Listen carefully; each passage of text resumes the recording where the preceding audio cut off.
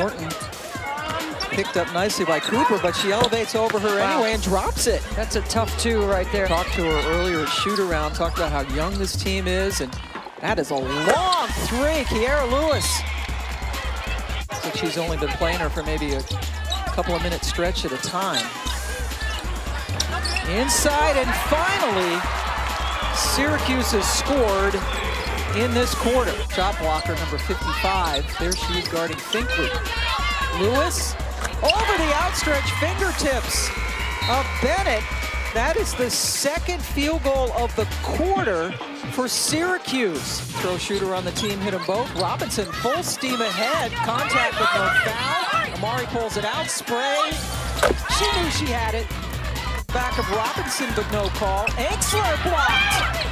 Hank, but Cooper is there to clean it up. Gonna have to trust her with those 3 fouls. So Spray out there. Lewis, nice crossover. Head fake. That is a terrific finish and basketball play by Lewis. In control. Shot clock at 3. And just in the nick of time, Finkley delivers. Run in the third, carries over in the fourth, and the Syracuse Orange win it 59-46.